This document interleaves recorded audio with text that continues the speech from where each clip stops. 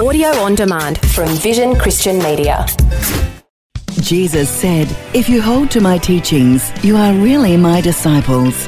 Then you will know the truth, and the truth will set you free." When Jesus addressed the church at Laodicea, he said, "I feel like vomiting you out of my mouth." This is the strongest condemnation he gave to any of the 7 churches. Paraphrasing these words, what Jesus really said was, "You make me sick." Now, what prompted him to say this to a church? Well, Laodicea stood on the bank of a river and was situated at a junction of 3 great roads which were important trade routes covering Asia Minor. One historian said it only needed peace to make Laodicea a great commercial, manufacturing and financial centre. Well, that peace came with the Romans, and Laodicea became a boomtown. It was a banking centre and one of the wealthiest cities in the world. But one of the dangers of having wealth is that people are tempted to put their trust in it. And this is what happened to the church at Laodicea. Jesus said to them, "You say you are rich, increase with wealth, and have need of nothing, yet you are wretched, miserable, poor, blind, and naked." Never allow your resources to make you believe that you don't need Jesus.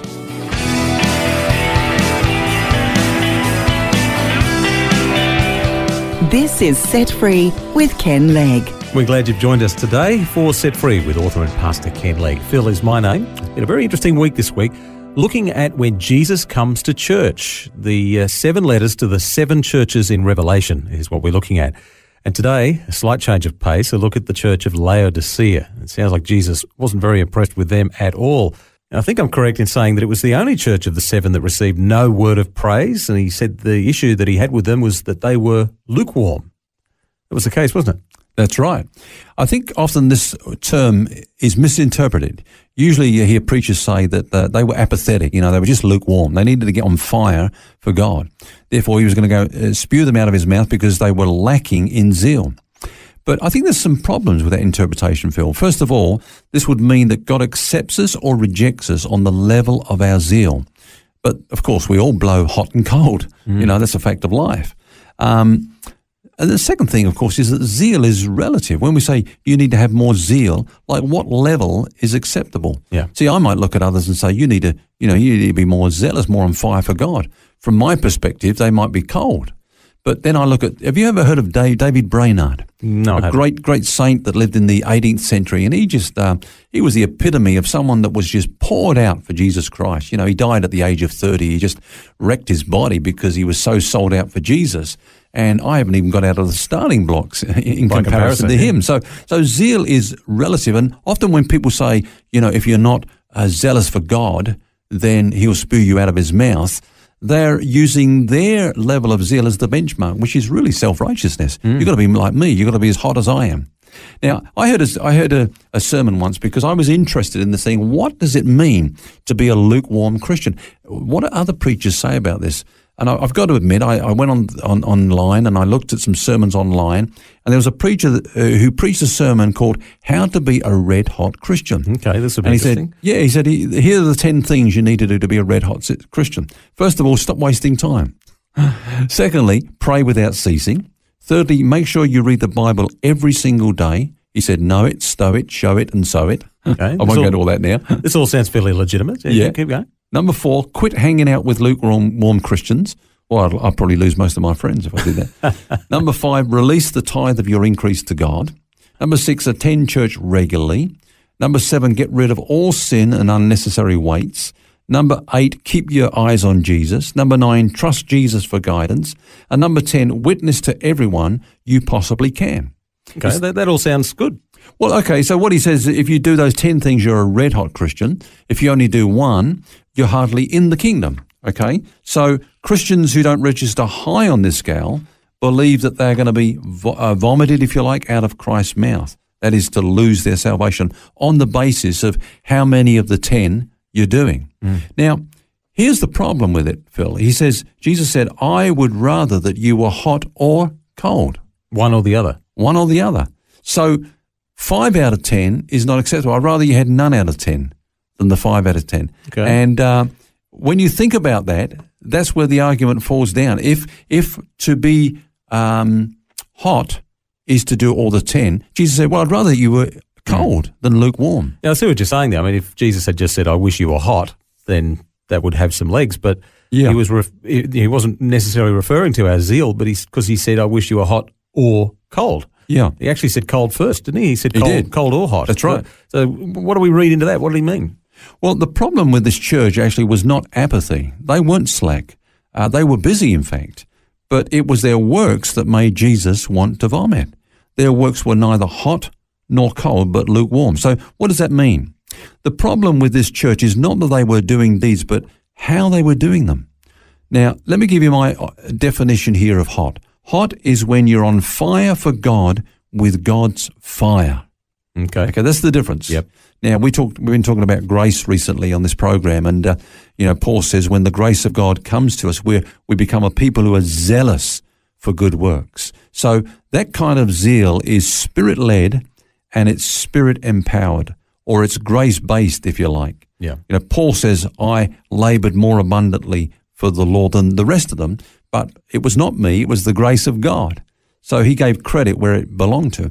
Now, if that's a definition of being hot, that you're spirit-led, spirit-empowered, cold is refusing to do anything until that fire burns, until God leads us and empowers us to do it. So to do something when we're not empowered is a little bit like Abraham and Sarah. They knew that they were meant to have a son that was going to be the seed, the promised seed through which the Messiah would come. Nothing happened.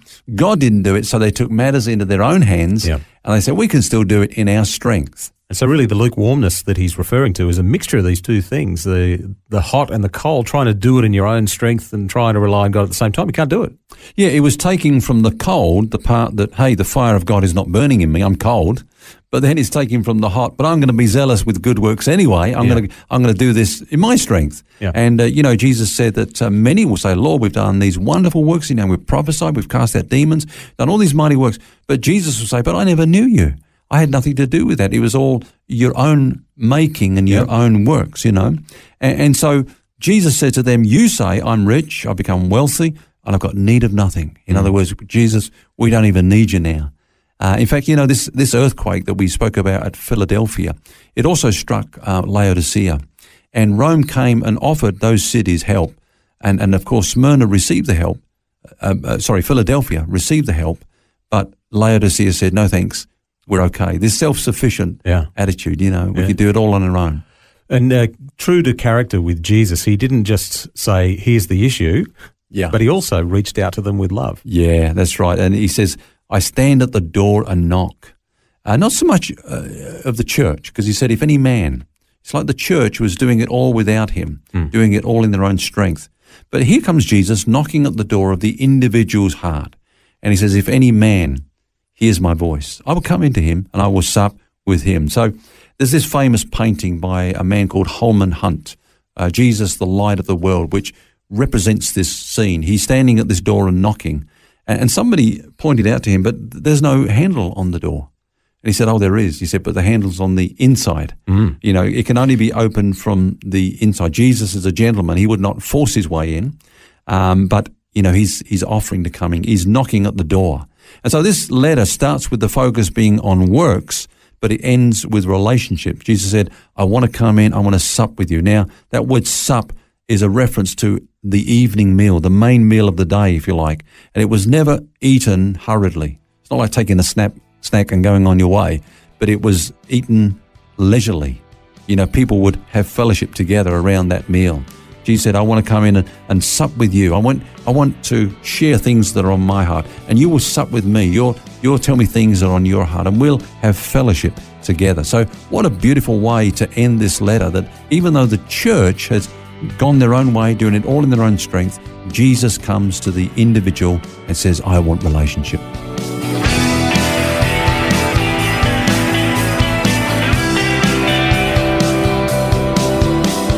Well, that brings us to the end of our series this week. Hope you can join us next week when we start a brand new one. Until then, remember, you don't have to carry that baggage. God wants you to be set free. For books, DVDs, small group studies and other resources from Ken Legg, including the book Grace Roots, which features topics from today's message, shop online at vision.org.au. That's vision.org.au. Thanks for taking time to listen to this audio on demand from Vision Christian Media. To find out more about us, go to vision.org.au.